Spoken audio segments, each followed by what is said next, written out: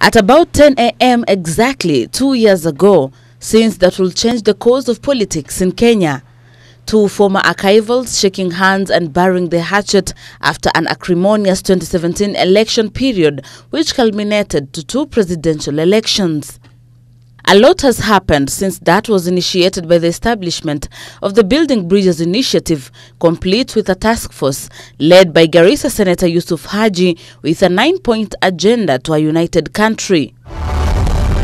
But the bridge to a united Kenya is seemingly leaving some behind, even after the president and his newfound buddy becoming a dynamic duo, while Deputy President William Ruto seems to be an isolated man.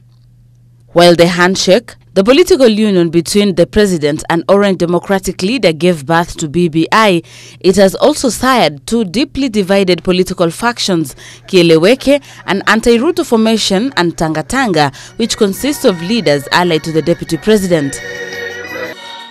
Pundits argue that the BBI report could be the straw that breaks the Jubilee Party's back as the anniversary comes at a time of heightened political tension, DP Ruto declaring enough is enough over what he termed as incessant efforts to intimidate him after he seemingly went against his boss on matters BBI.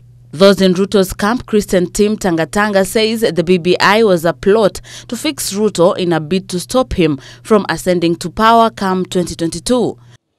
Mimi nilikuwa naamini ya kwamba pengine kuna ile BBI genuine na kuna ile fake. Malaka mimi nilikuwa huko Mombasa, nilikuwa huko Kitui, hapa mliona nikikalishwa chini. Na nilikuwa naamini sababu Meru niko nyumbani tutaona ile BBI genuine. Saa hii mimi sina shaka. Hakuna genuine BBI na fake BBI. All BBI is fake. While all politicians have declared their support for the BBI initiative, another dividing issue is on what it should achieve, more so on the proposed expansion of the executive. Another member of BBI. A task force on Building Bridges initiative, BBI, led by Senator Yusuf Haji, is currently fine-tuning a document that will thereafter be converted into a referendum bill ahead of a plebiscite. Busara Naman for Ebru TV.